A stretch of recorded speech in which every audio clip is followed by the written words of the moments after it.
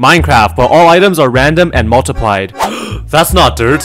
Wait, that's netherite. I haven't even started the challenge and I already have full netherite. Well, actually, I do need a diamond pickaxe first. Actually, a crafting table will be really useful in this.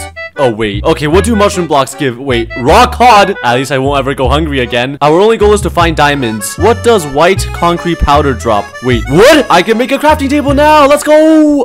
I found grass and it drops orange carpet. And the real question is, what do orange carpets drop diamonds? Okay, wait, switch the goal right now. The new goal is to beat the dragon. What do jungle planks drop? Well, that's ironic. And make some diamond tools. Let's just craft some diamond armor. Full diamond armor equipped. I just realized something. I need a water bucket to go to the nether, or else how am I going to get eyes of ender? I just made a button. What do buttons drop? Flowers. Daisies drop dead corals. And this red thing drops a lot of gold. Oh my. I've been mining for 5 minutes. The problem is I still haven't gotten iron or obsidian or anything useful. Come on, Leaf. I believe in you. What do you drop? Wait, blocks can drop ender dragons? What is